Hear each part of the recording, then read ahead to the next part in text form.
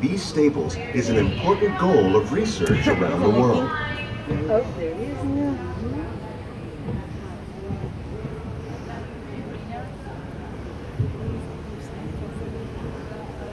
These plants are definitely on their way up.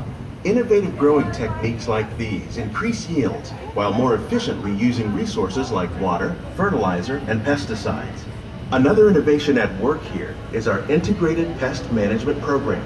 By populating our greenhouses with beneficial insects that prey on harmful pests like aphids and flies, we are significantly reducing our reliance on conventional pesticides.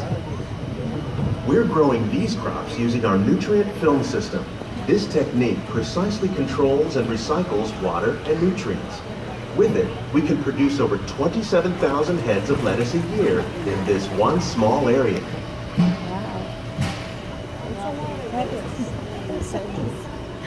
Goodness.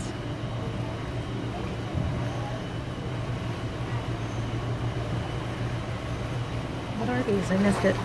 Some of our best ideas have been inspired by nature, like these fruit and vegetable trees. By growing these ground plants vertically, we can increase yields and better control diseases. These crops taste as good as they look. In fact, we serve more than 15 tons of produce from our greenhouses in restaurants here at the land. Why can't my gardens look this good? 15?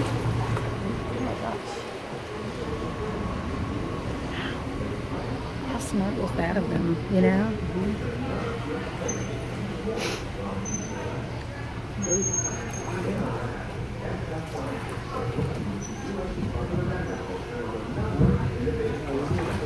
The future of agriculture may include innovative ideas like this vertical growing system.